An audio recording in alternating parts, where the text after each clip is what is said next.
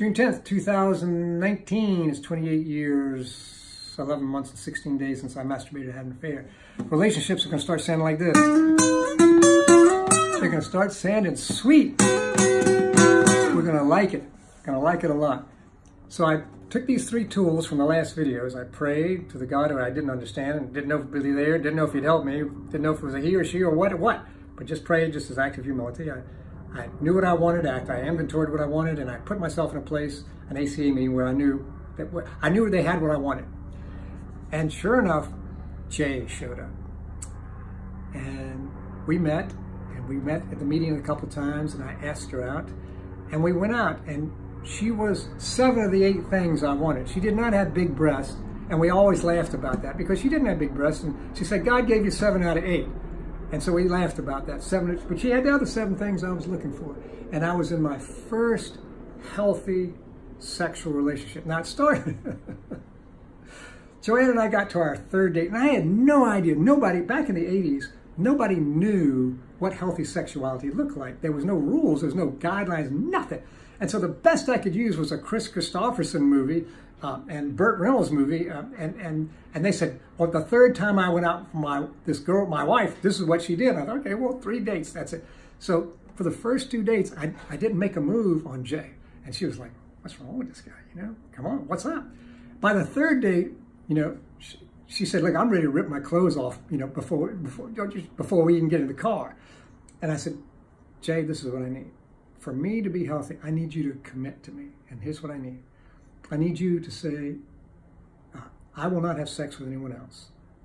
And not only will I not have sex with anybody else, I will not intrigue. That means talk about, say, well, if this doesn't work out with Steve, maybe me and you can work out, so that you're cheating with your heart. You're cheating hard, that kind of thing. And said, and I'll do the same with you. I won't touch anybody, kiss anybody, have sex with anybody, and I won't let anybody who comes on to me, is attracted to me, I'll say, look, I'm sorry, I'm in a relationship. So my heart as well as my body's into it. That's what commitment means to me. And if you'll do that, that's what I need. And if that's, then you'll be my girlfriend and I'll be your boyfriend. She said, can you do that? And she said, yes. And with that, we just jumped into the most wonderful sex I've ever had in my life. Because she could talk about her feelings, and we would talk about our feelings while we were having sex, you know? It was unbelievable. It was like scary, freaky. Because that's not what I had done with the 300 women before. And so there was emotional stuff. My heart was in it. My body was in it. I was in the relationship. And it wasn't like, you know, when you have an addictive relationship, it's like as soon as you orgasm, God, I got to get rid of this one. You know, because you're feeling shame and self-hatred and self-loathing. But it wasn't like that.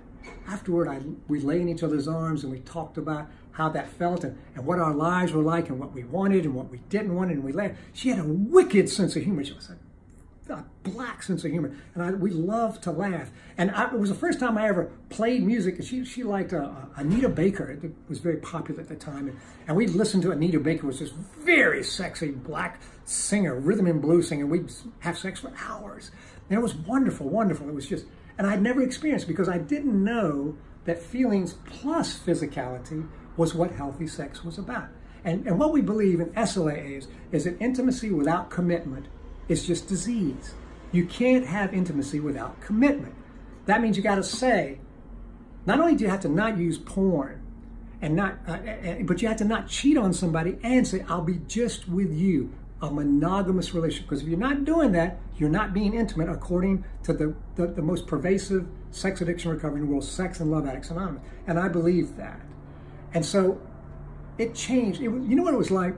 It was like the difference between eating the cereal or eating the box that the cereal comes in. All those years before, from 16 to 35, I was just chewing on the outside of the wrapper. And that may keep you from starving to death, but it won't keep you very content. But then after that, it was like, oh, this is what it was supposed to be like. And it moved from black and white to color. It moved from 2-dimensional to 3-dimensional. It moved to 4-dimensional. And things wake up inside you when you're committed to another human being and you're sharing feelings that you just can't have when it's just, you know, bumping uglies. It was so shallow. I cried at what I had done to myself for 16 years with the shallowness and the emptiness. It was just like living in a ditch, a dry ditch where there was no water, instead of living in a paradise. It was wonderful. It was wonderful. And it lasted for 2.5 years. And it was the first healthy relationship I'd ever had. It was lovely, just lovely.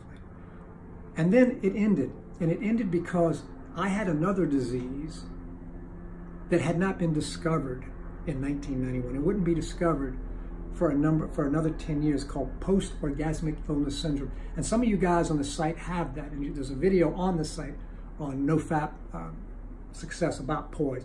Post-orgasmic illness syndrome, POIS. It was discovered in 2001. And what it is when you're orgasmic, you feel like, some of you who've got problems with drugs or alcohol, remember what it feels like the day after the hangover?